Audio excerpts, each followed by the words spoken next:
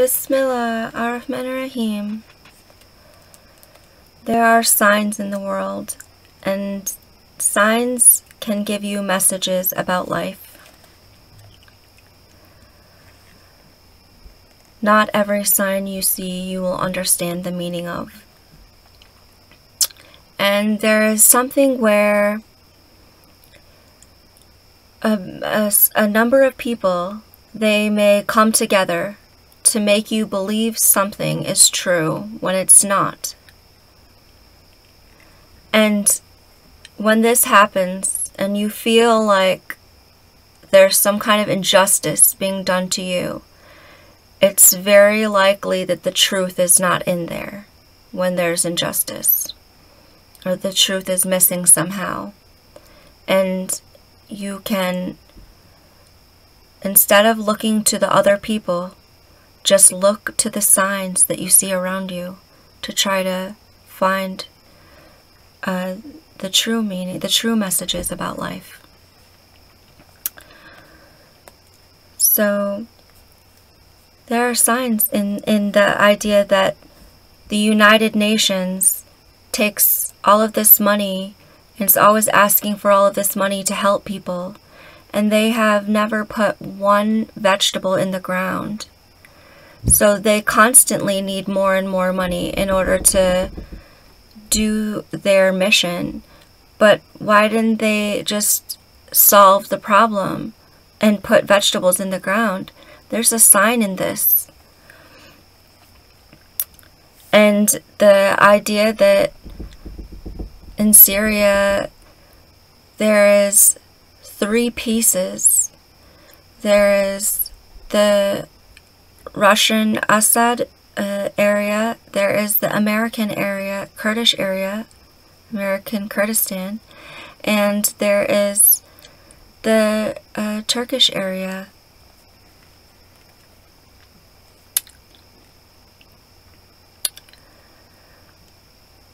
So when you have a place where there's people there that are very greedy and they're just taking everything for themselves, they're going to take and take and take and take as much as they can for themselves, and there's going to come a time when there's nothing left for the other people there. And when you take and take and take and take, then everyone's going to look to you and say, I want that too. And how are you going to protect it? One man cannot make all of the beautiful things we see in the world. Then one man cannot protect all of the things we see in the world. And certainly these men are not operating these sophisticated societies that we have. One man alone is not operating these. It's things like greed are operating these. And when you have a big number of people working together to just take and take and take until there's nothing left for everyone else, then each one of them, and this is why it's a self-destructive system. It's not with God. That each one of them is going to need to take and take and take and then protect what all of he's taken from all the people that he took it from. So this is a system where the top gets higher and higher, and it starts to become very, very unbalanced, exactly like the Tower of Babel. And when the more it becomes imbalanced, the more they need to take. And the first thing that you need to do when it's empty around you and you need to rebalance is you're going to put your arms out to stop yourself from falling. And that is exactly what we're seeing happening, is that these are unstable systems and they're not designed to last. And they are trying to restabilize themselves now. So there are signs everywhere. And there was signs in the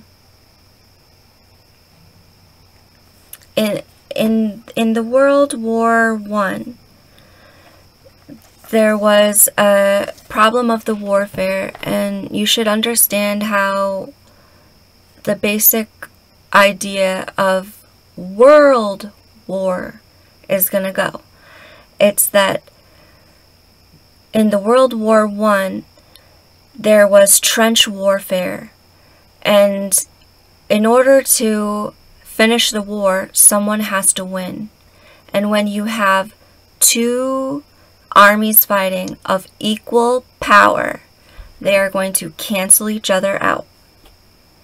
So what happened in World War One is that in order to break the stalemate, they had to, of the trench warfare, they had to design new weapons that would be able to break it. And that weapon was the chemical weapon. In World War II, they had to find a way to break the equality of the armies so that they could take it, so that someone would have an advantage in order to break that equality. And that was the airplane. And in the there was incredible air battles, and when you have air-to-air combat, that's also using equal force. It just dissolves both sides entirely. So how did they finally break World War II? Break the front lines of World War II? Atomic bombs. They dropped the bombs on Hiroshima and Nagasaki, and that finished up the war. So we can expect that in World War III, that they already understand that when you have equal powers against each other, that it disintegrates. So they're going to be having weapons that they're going to need to use in order to break that. And we are never going to be the ones, and we never had the interest. It's just really not in our life. We have a course of life here, and we are not them. And so we don't, take and take and take and take and take and take. So we don't need atomic bombs to defend ourselves against our bad actions. So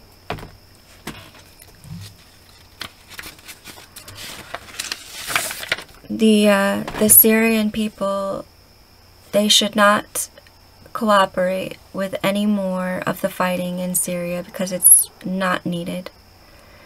And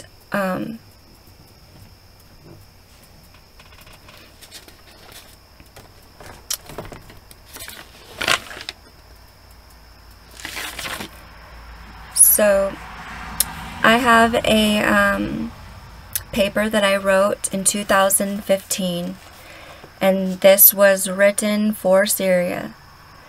And while it's not directly about Syria, it's absolutely was written for Syria. And in this paper, it is about signs. And I'm going to explain and read it to you now. Bismillah ar-Rahman ar-Rahim. Nothing that was made by Allah exists for the purpose of destruction. All of the items are collections of elements that are organized for the purpose of supporting some type of structure. In the manner of building, there are signs about compatibility. At the beginning, it was the creation of this planet. God said, "Let there be light," sky, sea, earth, plants, lights in the sky, living creatures, and man. And everything had its limits, which separated it and made it distinct. The ability to take action purposefully is power. Everything had its limits of power, And Adam was a man, and Adam was alone. God said, I have put a trustee on this earth. He gave Adam knowledge of the nature of reality of all things and everything, and he said to Adam, convey to them their names. That is the Quran, Surah 2, ayat 30, 31, and 33. After that time, Adam was accompanied by a match for himself of his own kind, named Eve.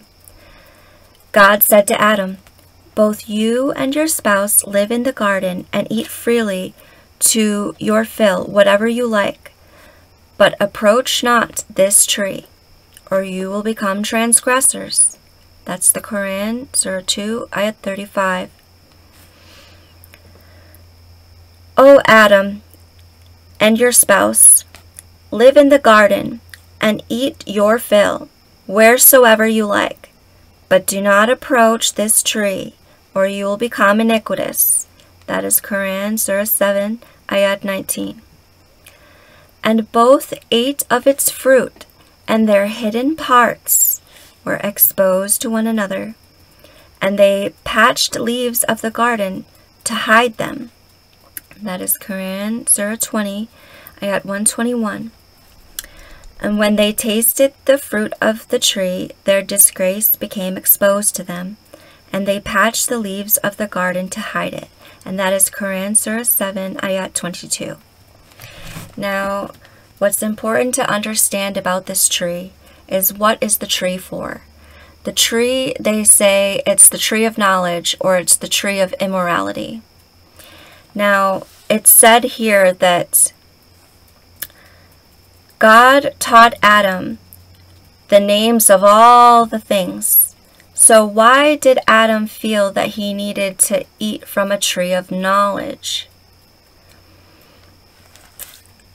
In fact, it was so significant that in Surah 2, ayat 33, God told the angels to bow and said, Adam, tell them their names.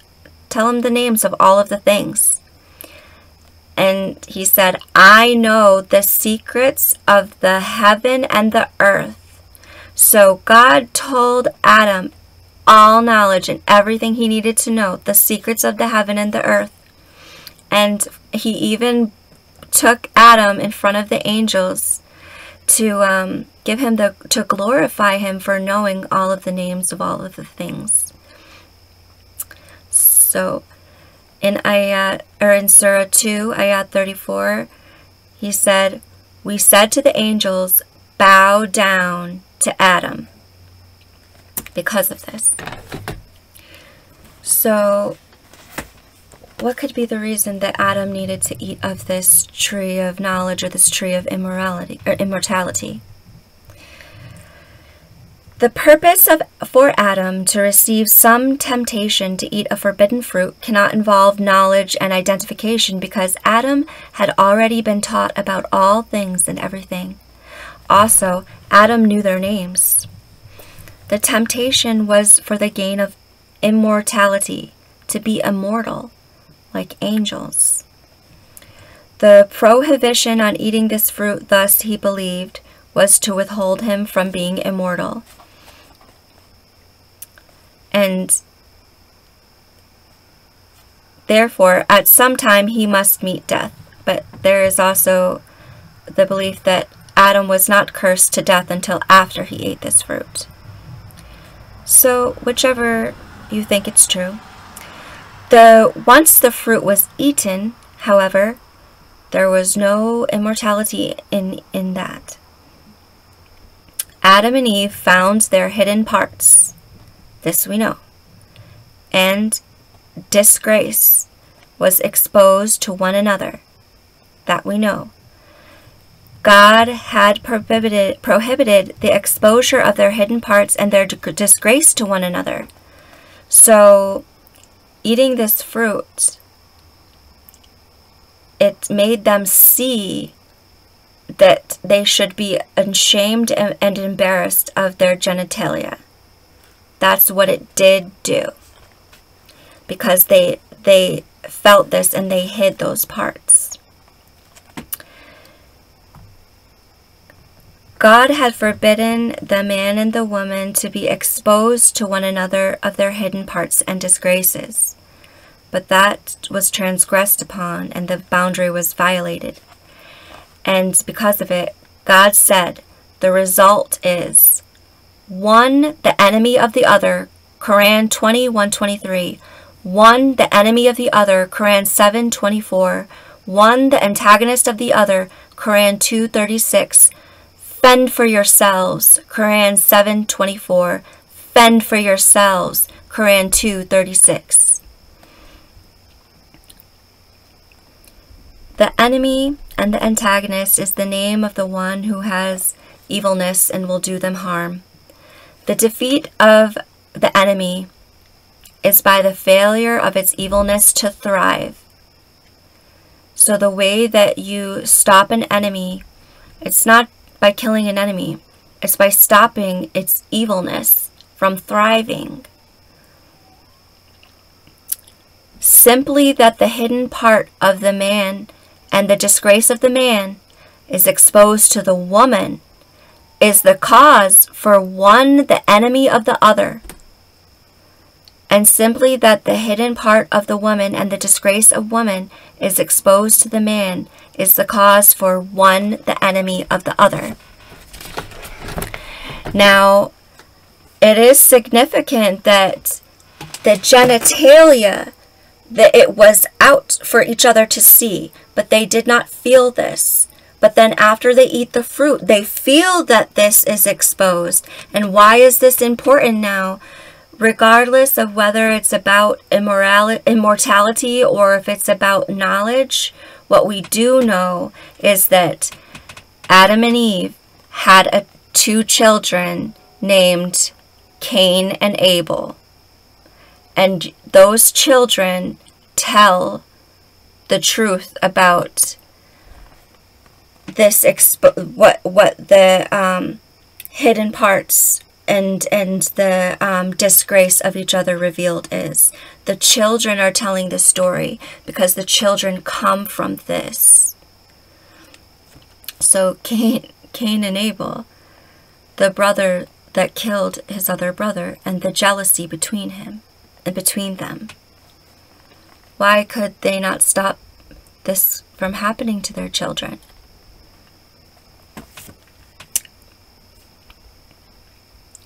The threat of the enemy is to overcome with power so that an injury is caused. Direct power alone is a thing to inspire formidable concern.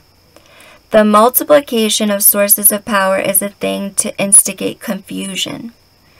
As time passed for man and woman on the planet, and each person was their own power, but with limits. And yet between a man and a woman who are a couple, their state as one being the enemy power towards the other. Well, this was constantly with the purpose for making mischief, damage, and evil between the man and the women.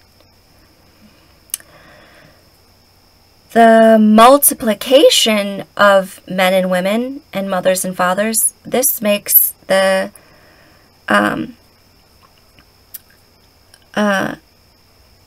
multiplication of it makes the problems much worse. The present state of the world is this. All of the Quran, in its telling, and its purpose, and its recitations, it's for the protections, messages, and warnings about good and evil. When the multiplication of evil inflicted, it's going across generations of time and doing damages and leaving so much confusion, and the people are unable to notice that the power, it has an exquisite nature, and the people are unable to notice the patterns, and they're unable to trace back to the signs of power.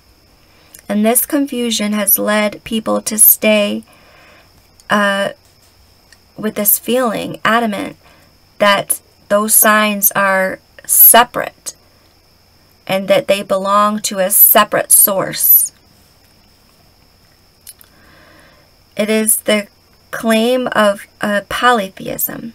In polytheism, it's the claim that power can be removed from the consequences because it doesn't have to obey the same fundamentals as all the other power. In polytheism, it's the philosophy of power trying to escape the consequences of its own doings. Allahu Akbar.